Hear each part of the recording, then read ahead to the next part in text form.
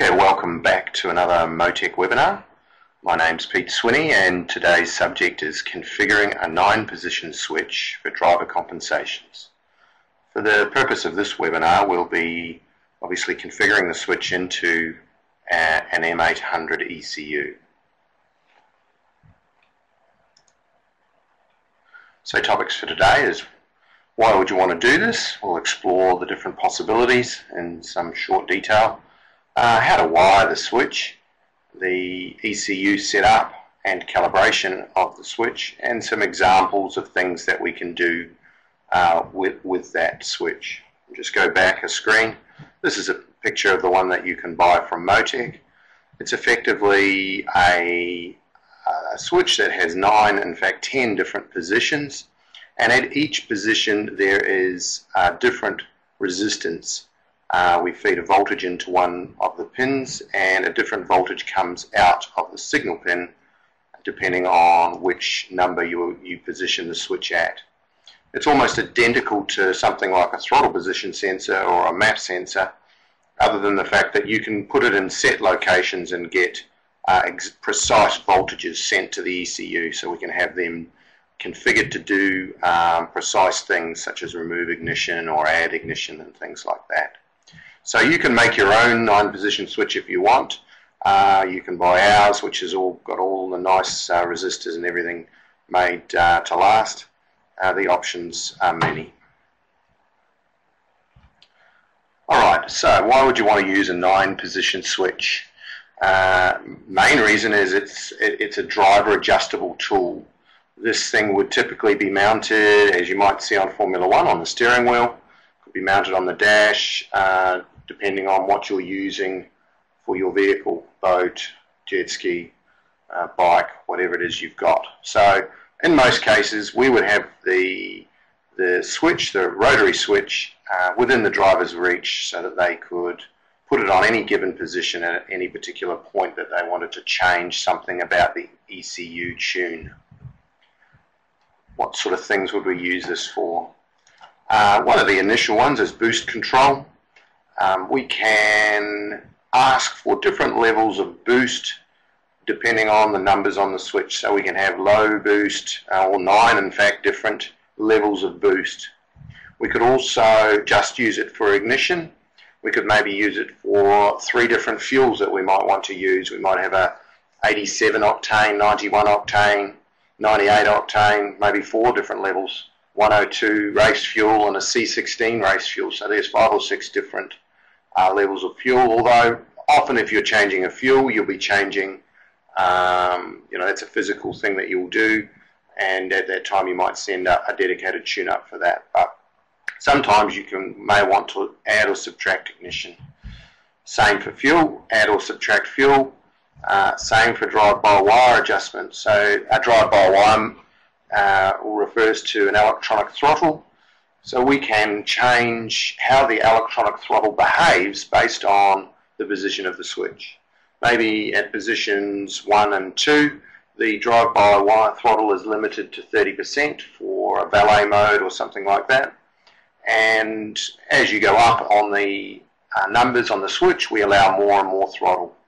We can change the characteristic of how the throttle might operate in the mid-range, maybe more aggressive in the mid-range by changing the numbers in the drive-by-wire compensation table, and those numbers would be different for each level of the switch. And often it's used for traction control. In a situation where you have traction control configured, maybe through a drive-by-wire motor or through ignition cut, the aggressiveness of the traction control system can be altered by altering the position of the switch. So we can have the traction control system, the PID control, linked to different numbers on the 9-position switch. So it's a very powerful tool. Really, it's almost limitless what you can do with it. It's just like a driver sensor that you can use anywhere through the ECU to do any particular function that suits you. The other thing you can do is it can be used to help tuning. And like of boost control, we use it to experiment with different levels or different duty cycles on the boost control solenoid. And then once we learn what boost makes what duty cycle, we can then quickly change over to closed loop boost. And we have a webinar dedicated to that.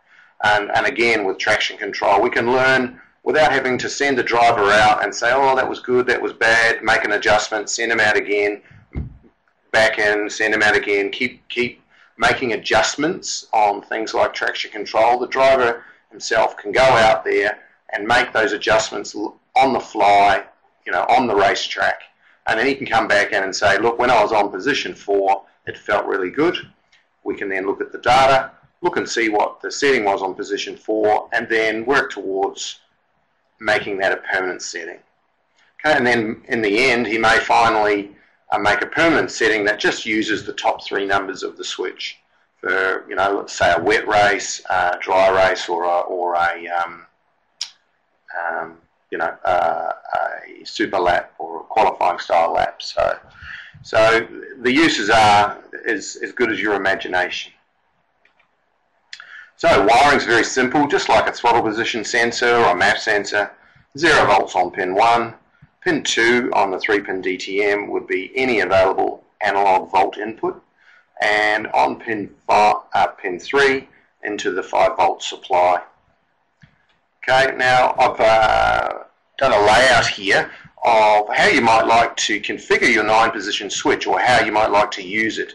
Now you could even put a background like this behind the switch itself. And if we have a look here, we actually end up with 10 positions because it has a 0-position switch. So as an example, we could call this a performance selector. And in the first 2 sections here, we'll call it the soft section. So you may want to run this for when you lend your car to your teenager, or when you lend or leave it with the valet to park it. We leave it in these 2 positions. Maybe your teenager is potentially doing some racing, and we can have 2 different levels of how we allow them to use that. So position 1 and position 2, and the settings throughout the ECU will be very soft. Now you'll see shortly when we configure it how we're going to make that happen. And then we might have it when you're in control of it, and just for normal street driving we have 1, 2, 3, 4, 5 different levels of aggressiveness. Now initially we'll set this channel up to be a boost control, 5 different levels of boost, but you'll also see we can do other things with the fuel and ignition at the same time. And then maybe when you put your race fuel in and you go to the track, don't need to get carried away with laptops. A lot of people aren't laptop savvy necessarily. They just flick it on to position 8 for their warm-up on the racetrack, and then maybe on the last race they flick it around to position 9. It runs maximum boost, maximum aggressive ignition, and maximum aggressive fueling, and must-win situation position 9. It's up to you as the tuner to determine what each of these positions do. Okay, you don't have to use it like this obviously, but it's an example of how you could use each of those different numbers. Alright, in the ECU setup, the shortcut for this, by the way, is Alt-I. If you're in the ECU manager and you want to get to the input pins where you configure sensors, you can go through the main channel list, so adjust and sensor setup and input pins. Otherwise, Alt-I will take you straight to the input pin screen. Now, we're going to bring this new switch into a user section. So on our user tab, if you see where I'm pointing the green arrow there, the user tab has 8 basically open programmable inputs that we can rename. And I'm into user 2, and I've configured my 9-position switch into AV5. So I select AV5. I first of all select user 2, and then I can rename that to, in this case we're calling my 9-position switch channel is actually called Boost Comp, and I'll give it an abbreviation which is Boost C. So that's anywhere where there isn't room for the ECU to write the full channel name, it will come across as Boost C. So that's my Boost Comp channel, and the Boost Comp channel of course is the 9-position switch channel. So it's being wired into AV5, and I'm going to do a custom table for it. So I click the custom button, and when I click the table, over here I get the calibration table comes up. I simply at this point run the switch through each of its different positions and push read value. So if my switch is on position 0, we need to type in the numbers here. Now you can type in anything you like here. You can type in 0, you could go 0, 1, 2, 3, 4, 5, 6, 7, or 0, 100, 200, 300, 400, anything you want to write down here. We've chosen a percentage style channel, and I like to think of this as percentage of compensation. So in this case I'm going 0, 10, 20, 30, 40. So on position 0 on the switch, we simply click the read value button and the voltage automatically comes into the input voltage section here.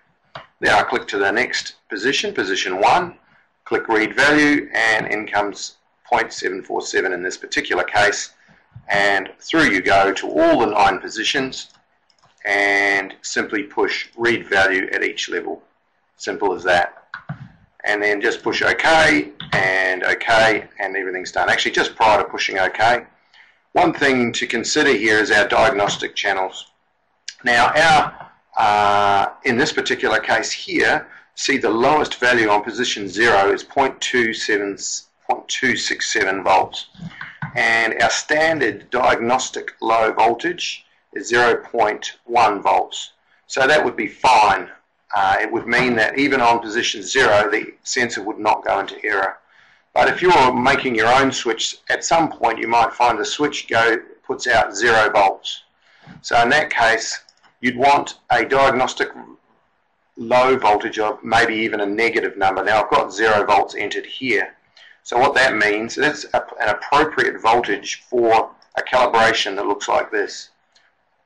Up here on the table, my lowest normal voltage is 0.267. So I'm going to know this is an error if it goes below that. So it has to be, my diagnostic low error is 0 volts. So if it sees 0 volts, it'll flag an error. And it will use my default value of 0, which is the safe value. My diagnostic high voltage in this case is 6 volts. So if you had a switch that maybe on the top setting said 5 and the bottom setting said 0, you would need the diagnostic low to be a negative number to save it going into error when you were on the lowest setting, and you would need the diagnostic high number to be above 5, otherwise it would go into error on the top setting. Alright, and you wouldn't want that, because when you're on the top setting wanting all the power, the default value would be used if your diagnostic error voltage was our standard, which is 4.9 for memory. Hope that makes sense. So whenever we create a new channel in the ECU, it's a really good thing to get into the habit of logging it. There's no use going and creating all this great new stuff in the tune-up, the test driver going out and saying, oh gee, it didn't appear to work. You come back in, download the logging, and you can't really see if he was turning the switch or not because you haven't logged it. So we're configuring a user channel up here. So in our data logging setup, we go down to user sensors, and in the user sensors area you can see that the boost comp channel is there, and we can log it anywhere between 1 and 5 Hertz. It doesn't need to be logged any faster than that, as long as we can see what the driver is doing with the switch. Okay. Now, what would you use this for? Here's the places that you can take that new channel called Boost Comp and use it. So here we have the AIM Boost table. Shortcut for that is F7, and in the AIM Boost table we can ask the ECU to make certain levels of boost. Now in this example here I'm in what's called open loop boost mode. So in this mode here, the numbers that we put in the AIM Boost table are the numbers that the duty cycle that the solenoid is running. So what this means here, if we have a number of 80 here, that means at this time, whenever this site is active, the ECU supplies a duty cycle of 80 to the solenoid controlling the boost. Now, depending on quite a lot of things depending on the solenoid, depending on how it's wired, and depending on the actual boost control system. The higher the number usually means the more the boost. In this case, it definitely does. So if we look at how I've filled this out, for a start we have our boost, which is dependent on RPM. And in this case I've kept it simple and kept all the numbers the same. Often you would run, as RPM goes up, you would have different numbers, different boost duty numbers applied. But we'll keep them all the same for now.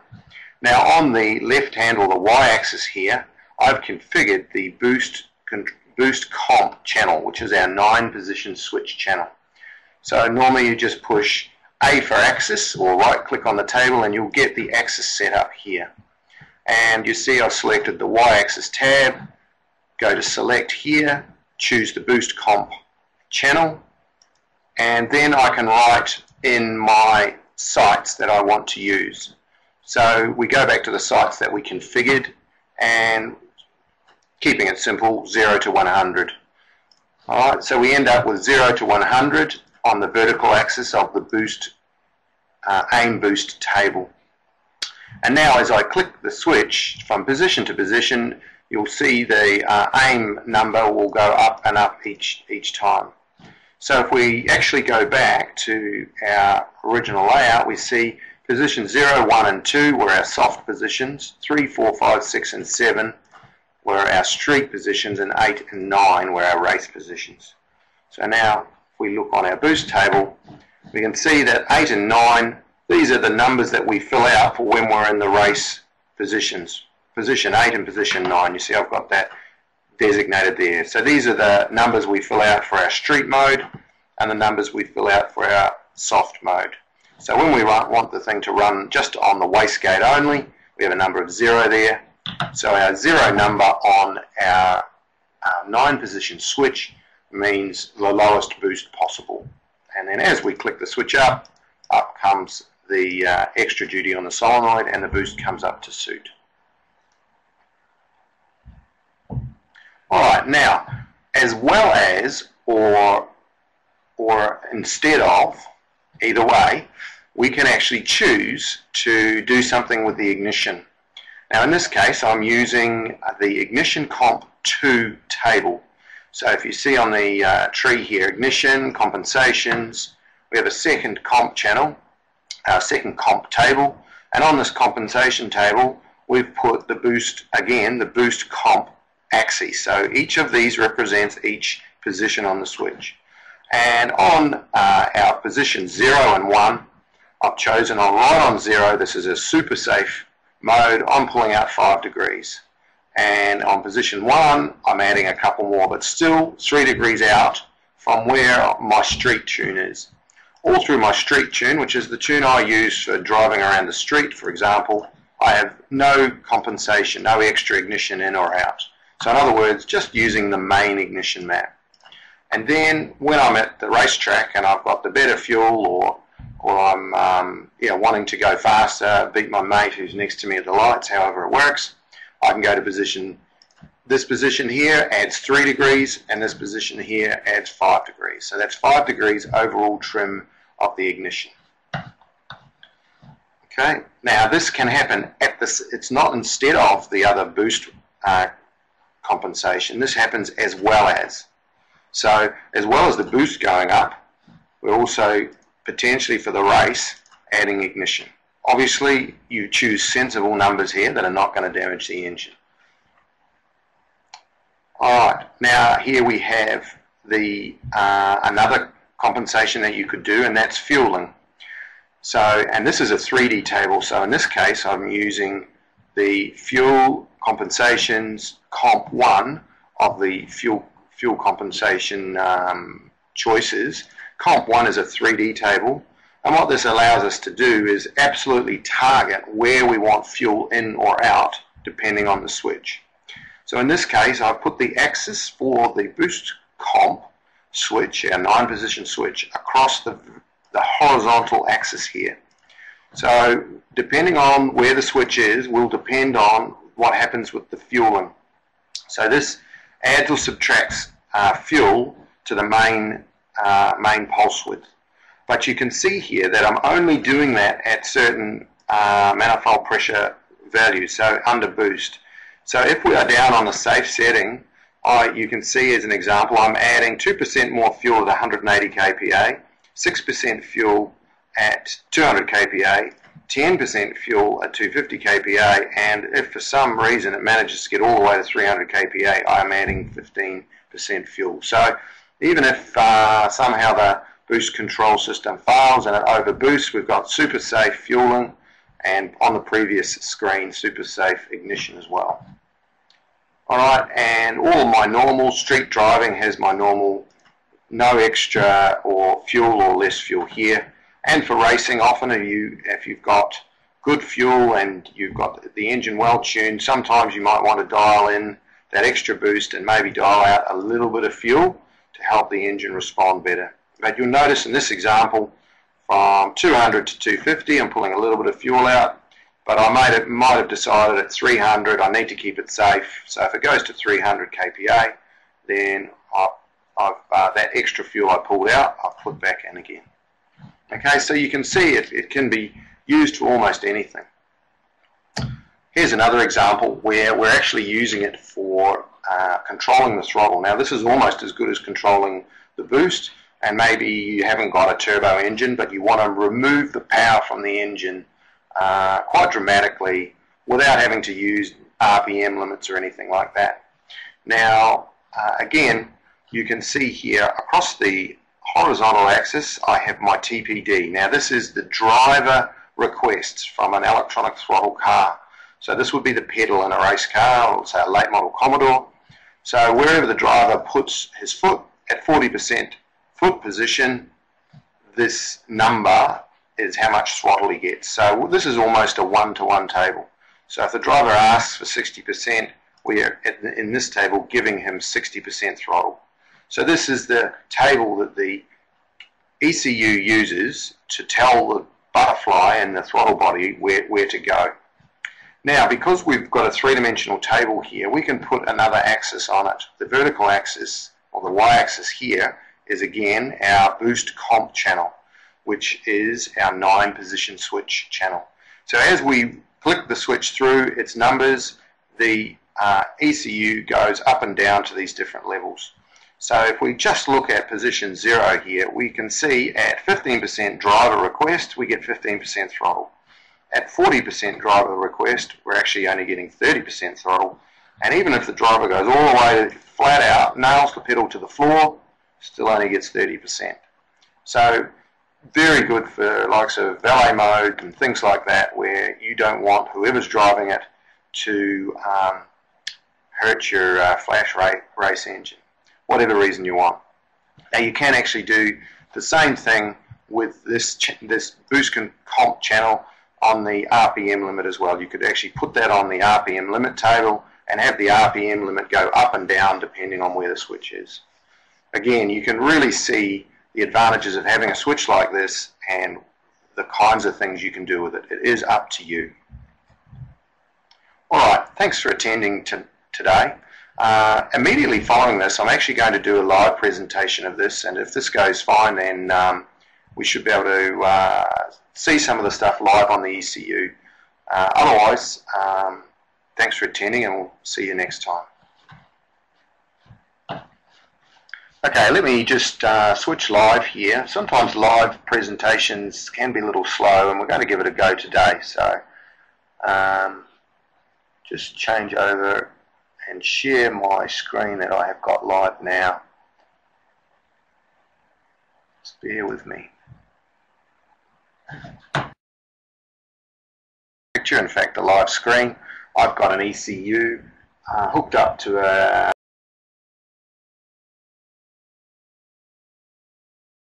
what we'd call an electronic engine. It's a simulator, and you can see a typical screen shot here of an engine running at 2,500 revs.